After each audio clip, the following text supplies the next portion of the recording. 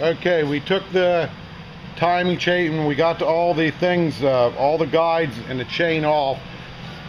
One suggestion, we did a little backwards. Before you take any of the timing chain or take the timing chain or the guides off, break this bolt loose first. That way you can hold it a little better and you can get the bolt off, and then take the guides and the tensioner off. Now once that comes off, and you still make sure you don't knock it out of time, don't let the motor turn any at all. Then you can pull this out. If you can see this gear, it don't show very well, but all the teeth on it are turned over on the edges. There, it's definitely wore out. What was causing problem was with this motor is it had a rattle in the front of the motor where you could hear the chain rattling. If you look at here at the guides, you can see there's wear marks in the guide. Hopefully this will take care of that rattle at certain RPMs. You could just hear it just had a rattle in the front of it. So we'll see about putting it back together here. Okay, we got the chain up on here. If you notice on this chain, if you can see it, there's colored, the side of the chain has a different colored link here, and them line up. Okay, and you got to make sure they're lined up. And then down on the side of the crank, there's also a mark down there right on the side of the pulley. There you can see the center pin is straight up, was dead center, but on the side at about let me see, what would that be? That would be at about 9 o'clock. There's a mark, and then there'll be a colored link that lines up for. Now what we did, we put the front guide on first, made sure we kept everything in, we bolted it down. Now the back guide's in on a pivot arm there. It just slides on a pin right here, and we're gonna put the new tensioner in. Now that tensioner bolts on the back side.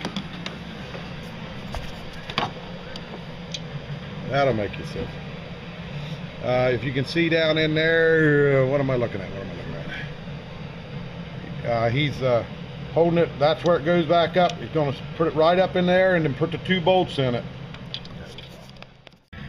Okay, we took a good luck with you there, driver. Cleaned this all up where the water pump is. We've put a new oil seal in here. We tapped it out, put a new one in. Got this all cleaned up around, make sure there's none of silicone left from where it was on. Cleaned all the way around, make sure all this bruise cleaned out. Now what we're going to do is put new silicone, a real light coat all over it before we put it back on. Okay, we put a real light coat of silicone all the way around the outside of this before we put it back on. Let it tack up just a little bit and see what happens here. Now we got all of our timing chain in, got it all marked.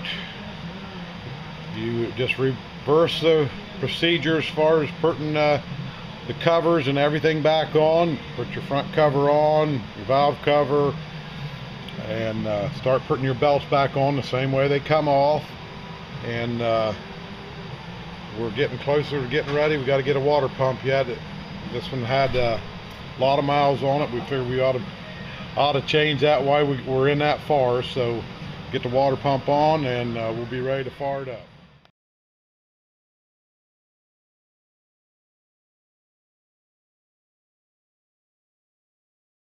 Okay, Randy, I think we got her all. We're going to see if she'll run now.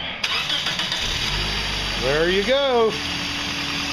Now when she warms up a little bit, you always got a little bit of greasy finger marks on everything, so you probably get a little smoking off of some of the grease and oil that got, you know, dripped out of the motor and different things. So, but burn like a kitten.